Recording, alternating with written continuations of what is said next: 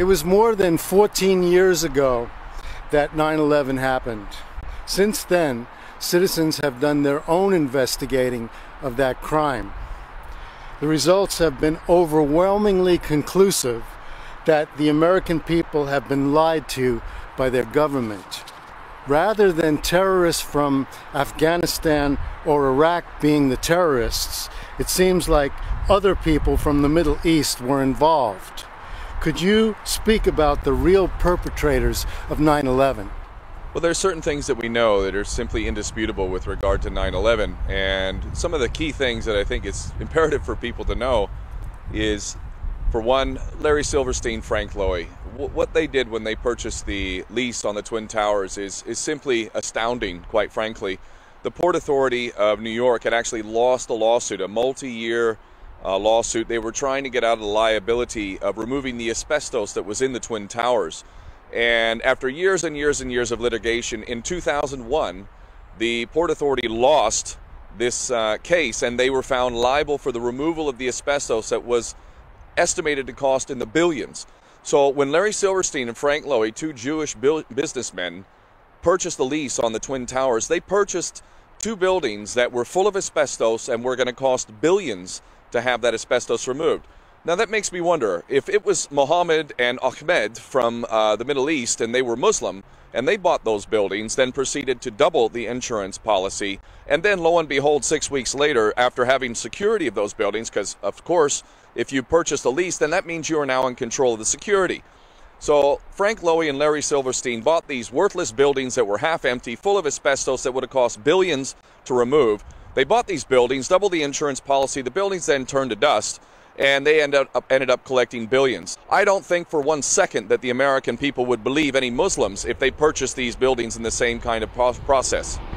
On July 24, 2001, Larry Silverstein celebrated the acquisition of the Twin Towers with a public ceremony. Silverstein signed the lease on the World Trade Center just 6 weeks before 9/11. He then took out an insurance policy covering the Twin Towers for $3.2 billion in case of total destruction.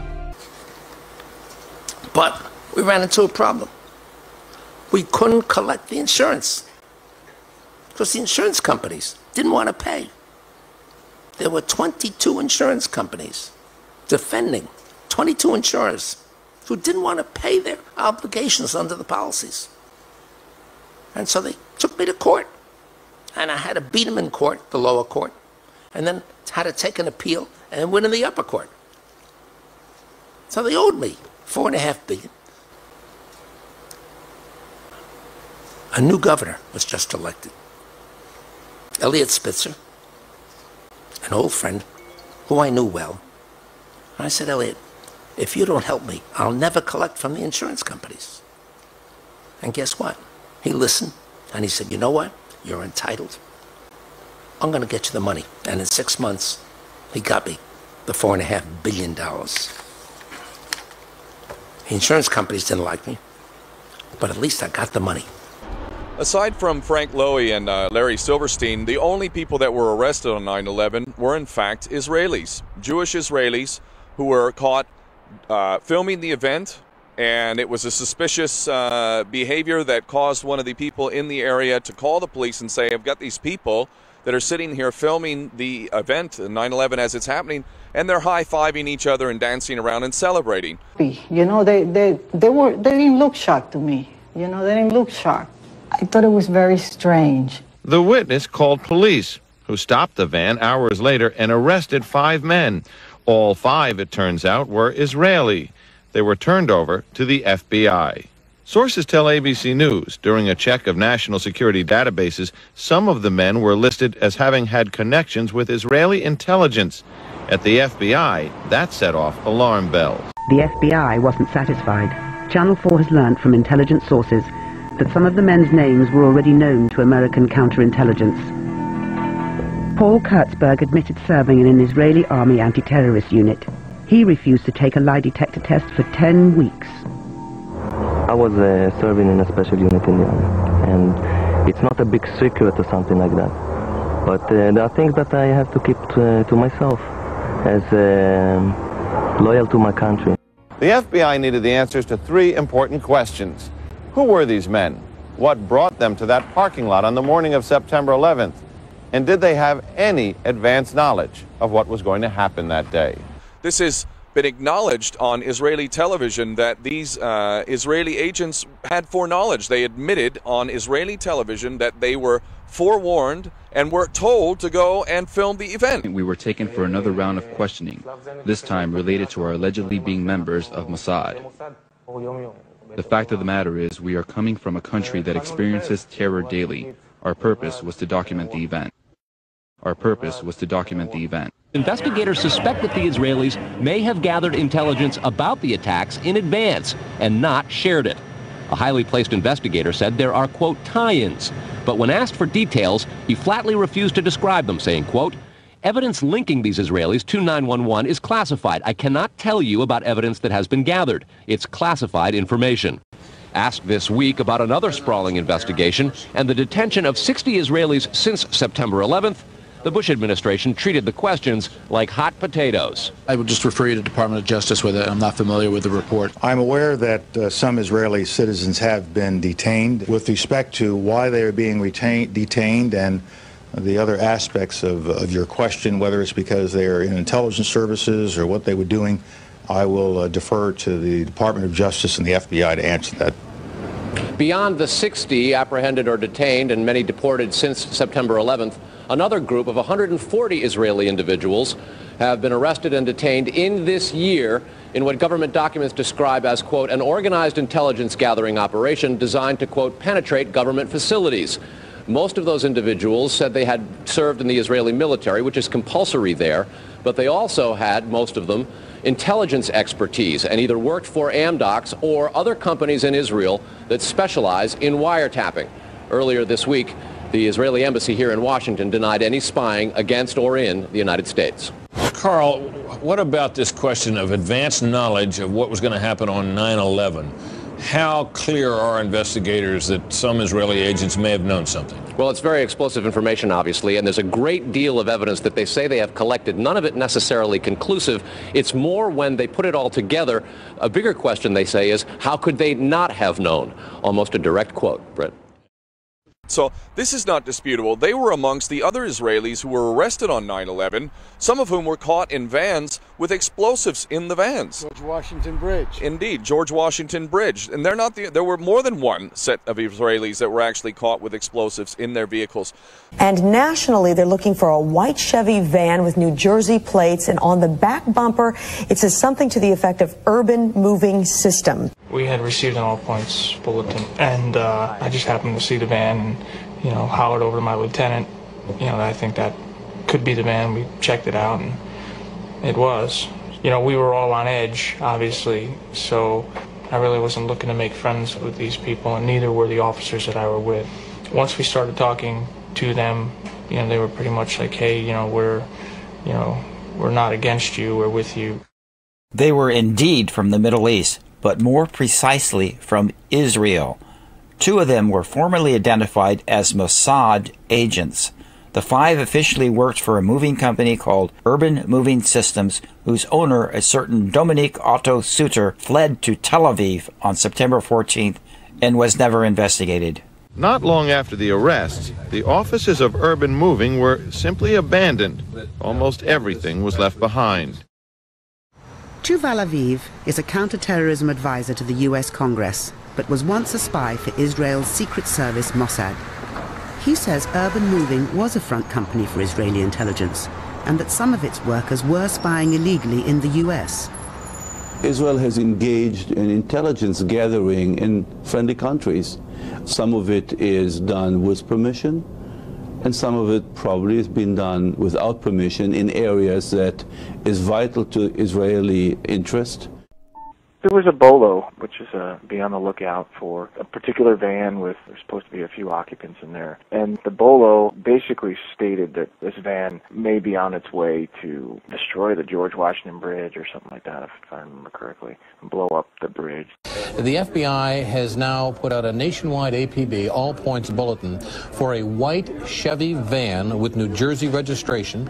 Written on the back is Urban Moving Systems. 2 or 3 men arrested on the New Jersey Parkway. Deborah, can you hear me now? Yes, I can. That is the information that I'm getting from two sources, that there was a van either on the New Jersey Turnpike or the Garden State Parkway, and that it was near the George Washington Bridge. There were 2 or 3 men who were in the van. The van was pulled over. It is not clear why the van was pulled over, but when it was, law enforcers found tons of explosives inside of the van. But some very intelligent and aggressive cops also stopped another terrorist attack from happening on the George Washington Bridge. CBS 2 has learned exclusively that 2 men are in custody tonight after being arrested at the George Washington Bridge with an entire truckload of explosives. Now I'm told that those explosives could have been enough to blow up the entire span and all the cars and the people that were on it. And word late tonight that 2 suspects are in FBI custody after a truckload of explosives was discovered around the George Washington Bridge. That bridge links New York to New Jersey over the Hudson River. Whether the discovery of those explosives has anything to do with other events today is unclear, but the FBI has 2 suspects in hand, said the truck load of explosives, enough explosives were in the truck to do great damage to the George Washington Bridge. I was watching the towers, and though I wasn't the closest, I saw them crumble to the earth like they were full of explosives. And they thought nobody noticed the news report that they did about the bombs planted on the George Washington Bridge. 4 non-Arabs arrested during the emergency, and then it disappeared from the news permanently. So the only people arrested on the day were actually Israelis. And funny enough, when they were arrested by the police, there was anonymous calls on the day where very suspiciously reports were being made of people who looked suspicious around the George Washington Tunnel, who looked like, and this is a quote, Palestinians. City Place 385. We have a white van. 3 guys in there. They look like Palestinians. They're going around a building. There's a minivan heading towards the Holland Tunnel. I seen the guy by Newark Airport mixing some drugs, and he had no street uniform on. He has what? He's dressed like an Arab. So what does a Palestinian look like? And now, if you're an Israeli Mossad agent and you're using the motto of "Thou shalt," by way of deception, "Thou shalt do war," this makes sense that you would be blaming somebody who's not guilty, Palestinians, for a crime that you yourself are committing. Israeli Mossad are known for false flags, and it's clear they had foreknowledge. They had explosives in their vehicles. They were arrested on the day. Many of them failed lie detector tests, and they were quietly deported by Michael Chertoff, who was in charge of their release. Since September 11th, more than 60 Israelis have been arrested or detained, either under the new Patriot anti-terrorism law or for immigration violations. A handful of active Israeli military were among those detained, according to investigators, who say some of the detainees also failed polygraph questions when asked about alleged surveillance activities against and in the United States. Quietly deported back to Israel, and yet the whole time we've been told that Muslims are responsible for this. And then let's look at the Muslims and how ridiculous this story is. First off, you've got a guy in a cave in Afghanistan, Osama bin Laden, who, according to French intelligence, was seen in an American hospital in Dubai in July of 2001. So this CIA asset who's been working for Al-Qaeda, what is Al-Qaeda? It's nothing but a creation of the CIA functioning for the CIA. Al-Qaeda, to the best of my recollection, has up to now not attacked Israel. But it's attacked your #1 ally and protector and sponsor, the United States of America. There is a quote-unquote war on terror being going on for 15 years. But so we've never made the case or argued the case that somehow Osama bin Laden was directly involved in 9/11. That evidence has never been forthcoming. If you visit the FBI.gov website, you'll find the 10 most wanted list. And on that list, of course, is Osama bin Laden. You can pull up his wanted poster, and on that poster is a list of charges that he's wanted for. The curious thing is that nowhere in the list of charges is any mention of September 11th. The Muckraker report contacted Rex Toome, a spokesperson for the FBI, and asked why was there no mention of the attacks on September 11th on Osama's wanted poster. Mr. Toome's response was, "We have no hard evidence linking Osama bin Laden with the attacks on September 11th. Now we have some breaking news coming into the MSNBC newsroom. A federal judge has approved a request by prosecutors to officially dismiss all criminal charges against Osama bin Laden.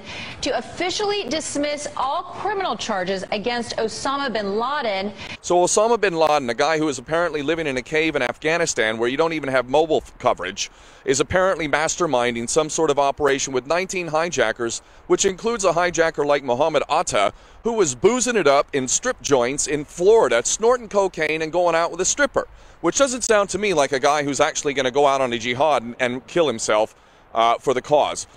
These guys had money flowing out their ass. I mean, excuse my language, but they never seemed to run out of money.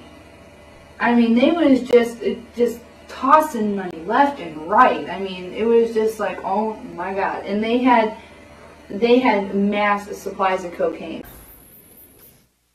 The entire video is silent, and yet the images unnerving. The 9/11 mastermind and his accomplice laughing it up and then going through their lines for a performance of martyrdom wills. Jarrah frequently stumbles through his own martyrdom tape. Can't maintain a serious tone. His Al-Qaeda handlers coach him to be more dramatic.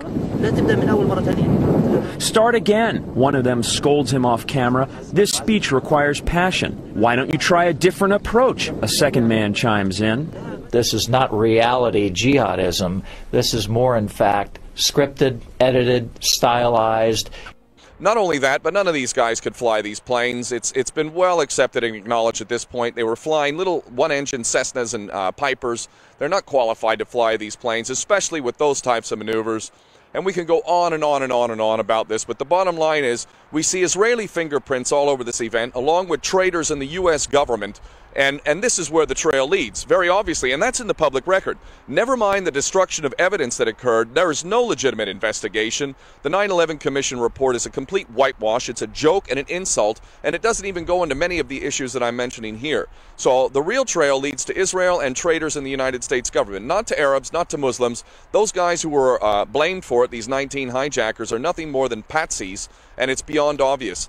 It is known that $100,000 passed through the account of Hanan Serfati, one of the arrested Israeli spies, who rented 2 Hollywood apartments on the same street as Mohammed Atta, one of the alleged hijackers of American Airlines Flight 11. It was also reported in the New York Times on February 19, 2009, that Ali al-Jarrah, a cousin of one of the alleged hijackers of United Airlines Flight 93, had been spying for Mossad on the Palestinian resistance and Hezbollah for 25 years. But of course, none of these leads were thoroughly investigated.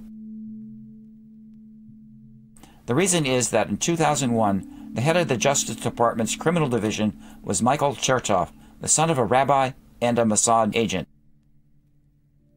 All Israeli spies arrested by the FBI, including the dancing Israelis, owe him their impunity and repatriation to Israel. Chertoff is a key man in the 9/11 operation.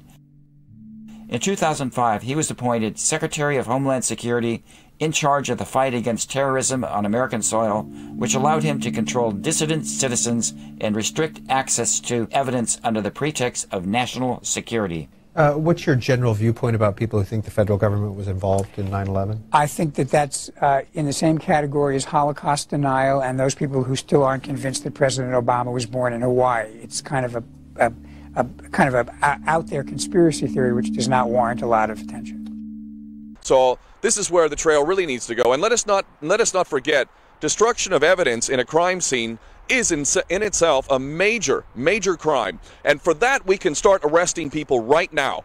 Critical evidence in any crime scene, the first thing you do is seal off the crime scene. You start to investigate forensically. None of that was done. Those who were in charge of that crime scene need to be arrested right now for destruction of evidence. That's not disputable. Now we can get into exactly who did it and how it was done and whatnot, which is a little bit more difficult. But if we had a legitimate investigation from the get-go, we would have had the evidence by now to be able to not only indict but prosecute and convict these bastards who are responsible for this. Okay, Ken, I want to ask you this question. So why did they do 9/11? Well, it's very well laid out. In the Project for a New American Century, we find that these so-called neocons, which I find is really synonymous with Jewish Americans, Israeli Americans. We went to war against a guy who had absolutely nothing to do with 9/11. It was a total pretext. It's inexplicable. And there you go to Cheney, there you go to Bush, there you go to the Jewish neocons who wanted to remake the world. Maybe I can say that because I'm Jewish, and to bring about a certain result in the Middle East. You can. Okay. I'm not really sure. I'm not really sure that you can. Go ahead. The agenda of Israel is laid out very clearly in the Project for a New American Century, Rebuilding America's Defenses, Clean Break. You read these documents, and it laid out very clearly an agenda for the United States to achieve this goal of full spectrum dominance. And the full spectrum dominance agenda simply means that America found itself in a position where it should take advantage, according to these nutcases, that America should take advantage of the fall of the Soviet Union, should establish itself as the preeminent power on the planet, and have absolute control over air, land, sea, and space, and cyberspace. And the way to achieve this goal was to be able to secure some of the major energy reserves in key strategic areas around the world, including Afghanistan, the Caspian Basin, and whatnot. So these so-called neocons identified the former Soviet republics in the Caspian region with the stupendous amount of gas and oil reserves as key to controlling the world. So in order to secure that, a pipeline would need to be secured through Afghanistan to get all this stuff to market. And also it was identified that there must be permanent military bases in the Middle East. Of course, strategically, the oil there and other important aspects of keeping control of the world were identified. So we did have a base in Saudi Arabia at that time, which was a leftover of the first Gulf War, but that was becoming increasingly problematic. So Iraq was identified as a place not only to break up, but also to have permanent military bases. Now, the thing is that in this document, they said the American people, effectively what they said was the American people are too stupid to realize what an opportunity we have. And the only way that they would support these effectively wars of aggression, which are war crimes, quite frankly, the only way they would support such a thing is if there was a catalyst, some sort of, quote, new Pearl Harbor type event. I think that today was another expression of the strength of this country and the strength of democracy. Nations, democracies don't go to war easily, and they usually debate and argue before they do. Sometimes they have to be bombed into going to war. In fact, that's what happened in World War II. All of Europe had been conquered. You had to, America was actually bombed in Pearl Harbor, and that was a pivotal event that opened the eyes of Americans. And once their eyes were opened, they gathered the power that is available in this great free nation, and the result was preordained. I think in a similar way, the bombing of September 11th opened the eyes of Americans to see the great conflict and the great danger that faces us. And once opened, then the overpowering will of the majority of the people of the United States, of the steamroller, is inexorably moving to decide this battle. Lo and behold, only just a few years after these documents were written, 9/11 comes. It was the biggest gift to the Jewish supremacist Zionists who wanted to break up Iraq. That was always identified, breaking up Iraq into several pieces, and also surrounding areas. The Israeli newspaper Ma'ariv has reported Israel's former Prime Minister Benjamin Netanyahu has publicly said the September 11th attacks have been good for Israel. Netanyahu said, quote, "We're benefiting from one thing, and that is the attack on the Twin Towers and Pentagon and the American struggle in Iraq." The real reason for all of these policies we see is for something called the Greater Israel Project. And every policy we see playing out in the Middle East right now is all about basically getting the Arabs and Muslims to bleed each other, to sow the seeds of sectarian hatred, to get the Arabs and Muslims to kill each other, to hate each other, to be divided into that fractured, weakened state. You will always be divided. And as long as you're divided, you'll be weak. And as long as you are weak, they'll steal your wealth. It's not rocket science. You don't have to be Einstein to work it out. Unity is strength. If you could only stop thinking like Sunni and Shia, like Lebanese and Syrian, like left and right, like Maghrebi or Levantine, if you could, or Gulfi, if you could only stop thinking like that, imagine the strength that you could have if you came together. But as long as you're ready to sit and blame other people, you will never be united, and as long as you are not united, you will be divided, and as long as you are divided, they will steal your things. That's why they're doing it. They just care about dividing you. They just care about making you fight against each other. As long as you're fighting each other, you're not fighting them. You're not fighting Israel. You're allowing them to steal your oil, steal your gas, steal your water. Eventually for Israel to expand and become the next empire after America, because the American empire is being sacrificed right before our eyes. On our Independence line, John, good morning for Michael Schweder. Good morning.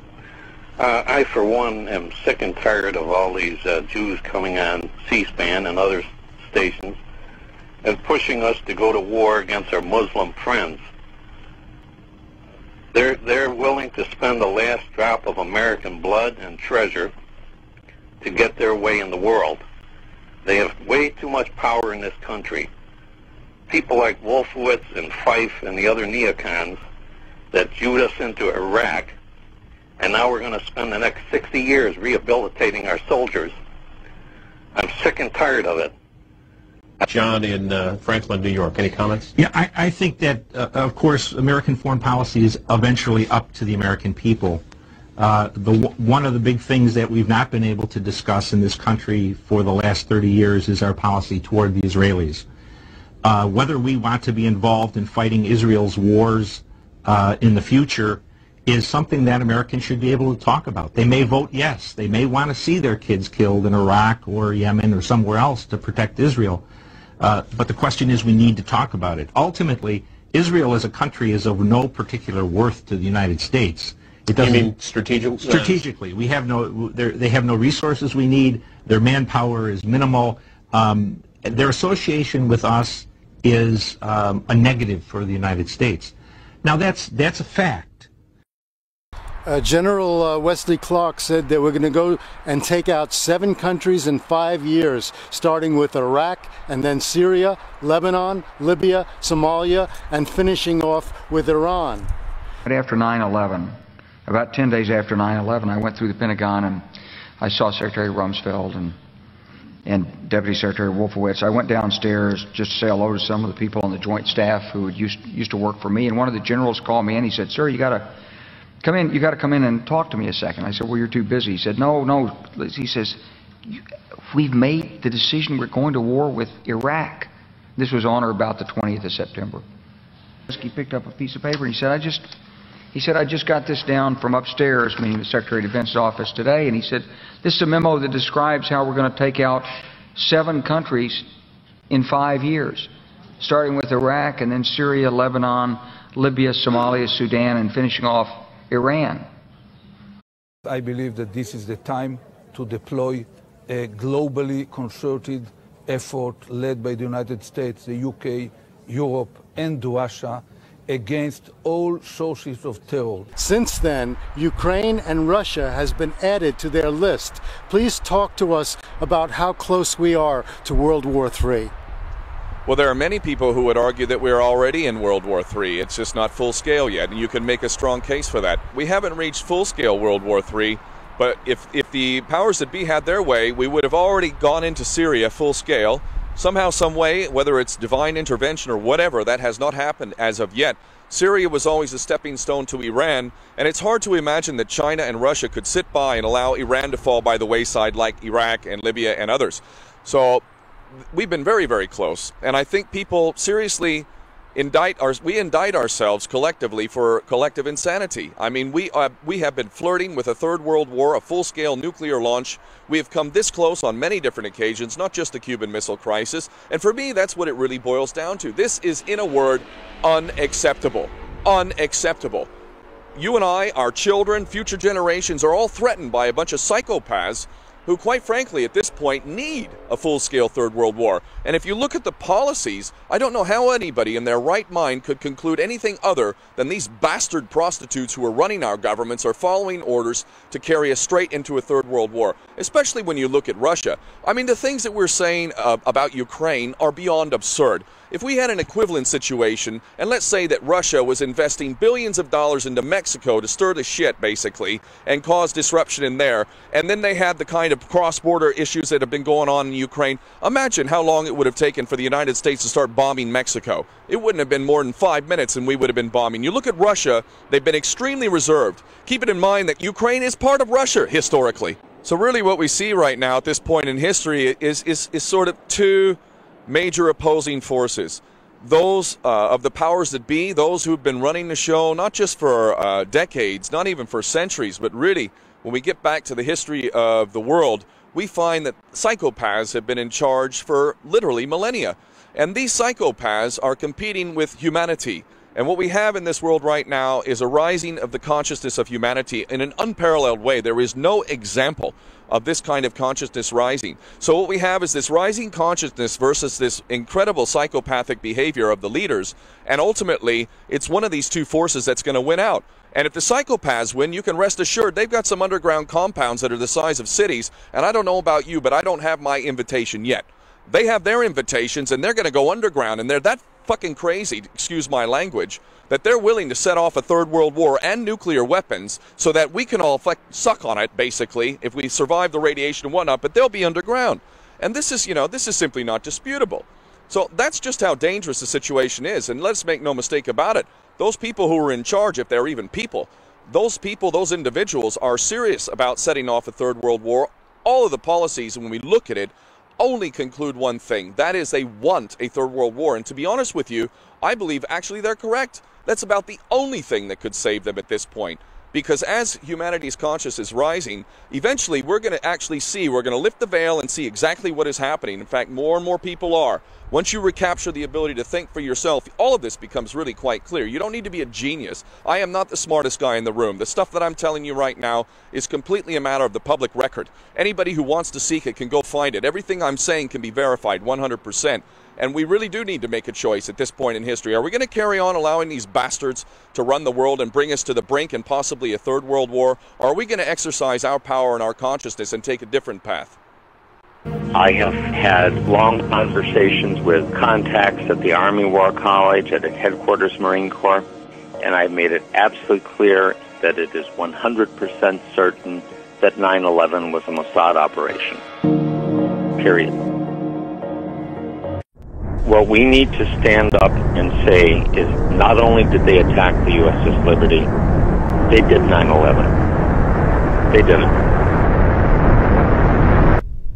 I have had long conversations over the past 2 weeks with contacts at the Army War College, at the headquarters Marine Corps, and I've made it absolutely clear in both cases that it is 100% certain that 9/11 was a Mossad operation. Period.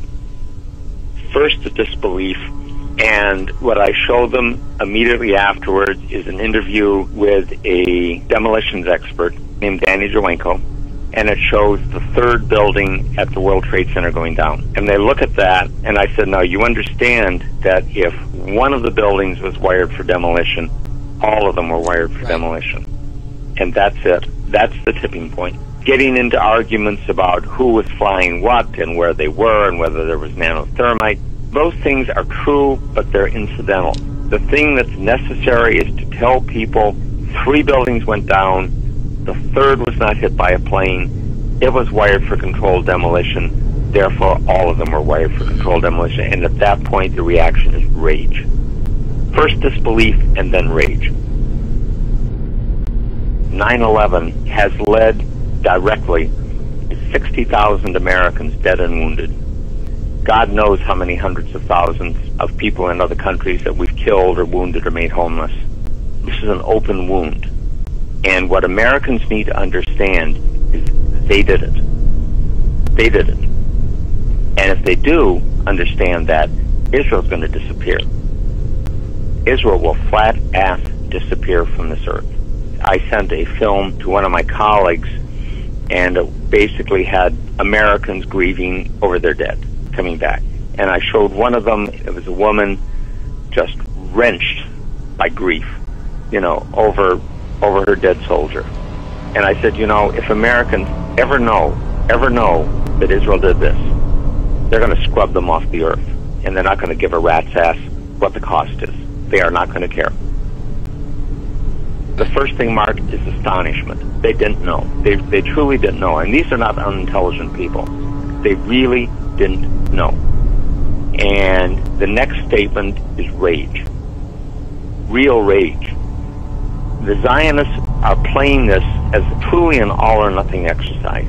Because if they lose this one, if the American people ever realize what happened, they're done. The military has not been bought. The military is loyal, but it has not been bought. And if it ever understands this, really, really deeply understands this, and this is what I got when I put some of these things to the Army War College and to Headquarters Marine Corps, I mentioned to a contact at Headquarters Marine Corps, I said, you know they did 9/11. And it was, you don't mean it. I said, absolutely. And if they ever understand that, these people are history.